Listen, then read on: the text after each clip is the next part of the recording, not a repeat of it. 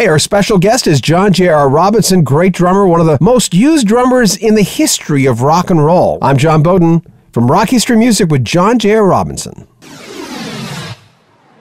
David Foster, Chicago era. Why were you playing drums? How did that happen? It wasn't just me, by the way. Yes. There were three of us. There was Carlos Vega, God bless Carlos Vega, played on You're My Inspiration, Jeff Picaro, and myself. And that was Chicago 17. Danny Serafin, very good friend of mine, was going through some transitional, maybe emotionally pummeled from David Foster's producing. And he wasn't the only one. And so I think his drumming abilities were maybe stifled. And I'm being kind here.